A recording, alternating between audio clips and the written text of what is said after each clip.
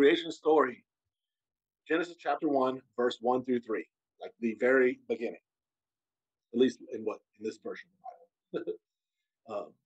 God created the heavens and the earth in the very beginning, and the earth was without form and void, and darkness was upon the face of the deep. And the Spirit of God moved upon the face of the water. And God said, "Let there be light." And there was light. Okay, so one thing real quick, I'll get into this middle part right here. In the Bible, whenever it is talking about God, it's talking about the light right here. This full awareness, infinite intelligence, infinite being. Anytime you see the word the Lord, which isn't in any of these verses we'll go over, but in the Bible, anytime it's talking about the Lord, it's talking about your real self, your true self. I am. So, and that's literally in the Bible. I am that I am. I mean, this stuff is legit. And it's called I am for a reason. Why do you think we say I am Tarak? I am feeling great. I am giving this talk. So I just wanted to point that out. That anytime you see those two, that's what it's speaking on in the Bible. In case you want to go interpret different verses for yourself, which I would encourage. Absolutely. Please do. Feel free to share it with the rest of us. All right. Created the heavens. The heavens, superconscious mind. So we know water. We already know water is conscious. Earth is the fertile subconscious mind. Now heavens, the sky, superconscious mind.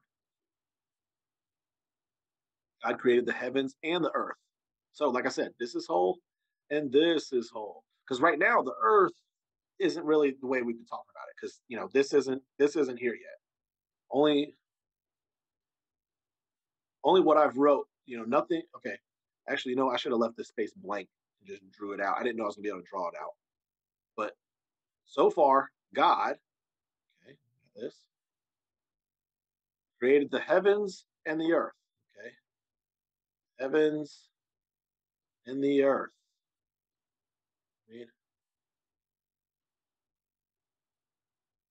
This is at the very beginning. Nothing has been experienced yet.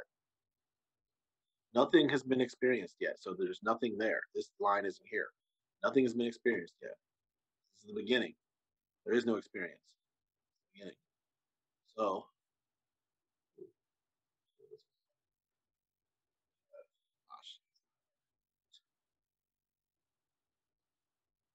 heavens and the earth were created. Right? In the very beginning. So beginning, nothing's been formed yet. Nothing's been experienced. And the earth was without form. Yeah, nothing's been formed. It was without form.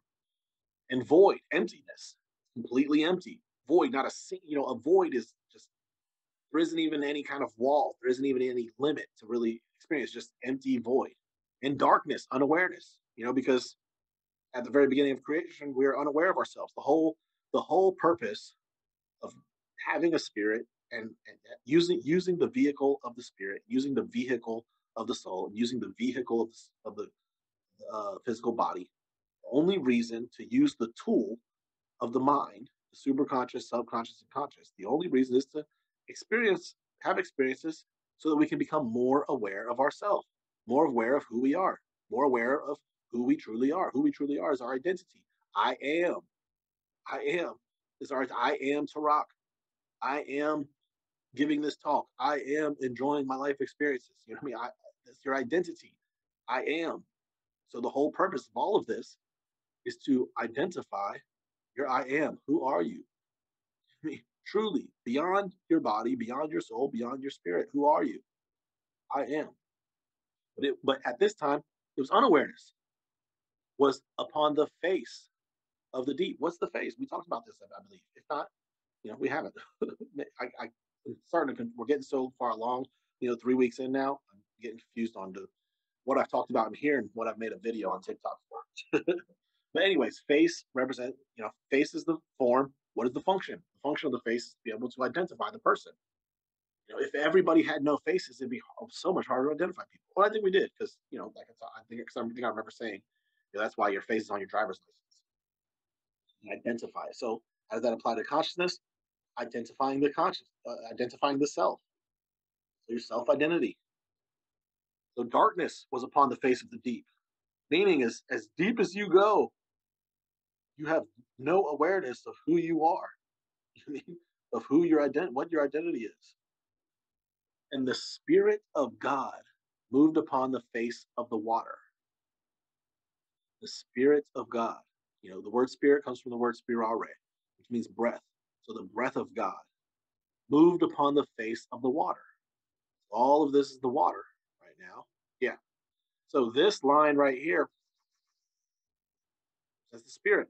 But this is, this is the breath through the conscious mind, the subconscious mind, the superconscious mind. So it's all of breath. As much breath as you can think of. So what does that mean? The whole breath, the whole spirit, the Holy Spirit. This line right here is the Holy Spirit. The Holy Spirit, your whole breath.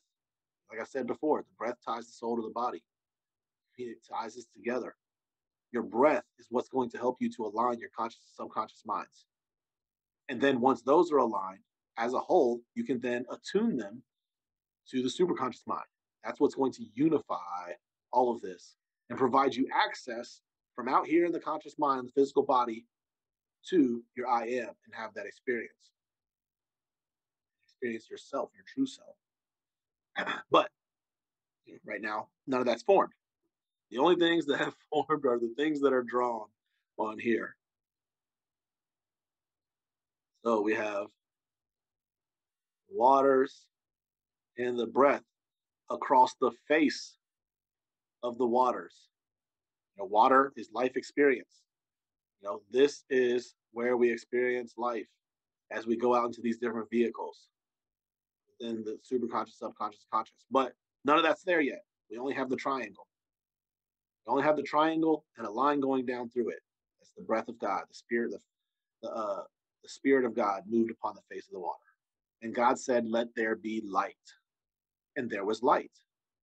So he invoked it. He got, he actually said he now.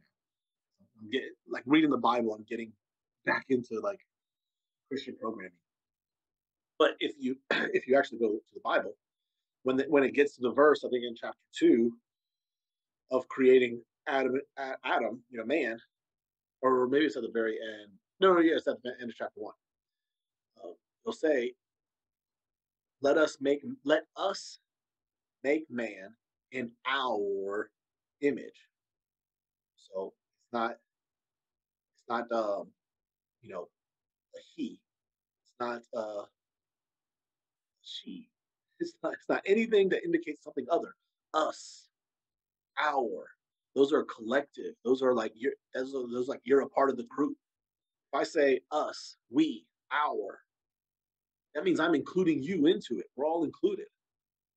So the creator is all of us. We are all included in that. Anyways, God said, "Let there be light."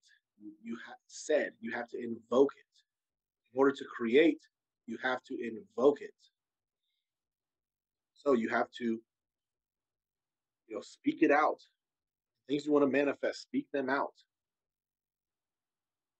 When just just hum for a second. You can feel the vibration in your body.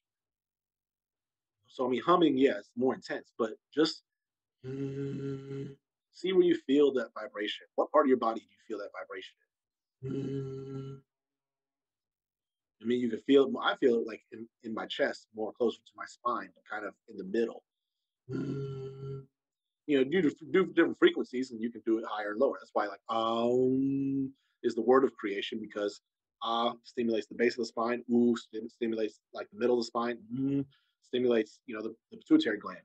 So is sending those vibrations from the base of the spine up to all the way up your spine to the pituitary gland, which is going to stimulate your kundalini energy, which is the most divine, creative, powerful energy available to you. So there's an extra gem right there for you.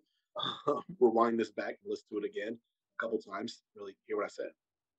But anyways, you have to invoke things in order to create them. So, like I said, when you're now that you with the humming, now that you kind of feel what part of your body is vibrating, now just talk. I think everybody's on mute, so just say a few words while you're listening to me. And see if you can feel where in your body that is vibrating. So your body is going to be the very first thing impacted on the words that you speak out. So your words that you use are have more of an effect on yourself than anybody else. Anybody else. They affect you far more than anybody else. Your words hold power. And this is showing you how much power they have. It starts out from the very beginning of the Bible. Anyways, all right. Let there be light, and there was light. So now we have started to now that the base structure is formed and the breath is across the face of the where we experience our ability to experience. Now there is the beginning of awareness. Now we are just starting to become aware of things. First, there was darkness, void, formless. There was nothing. Now there is something.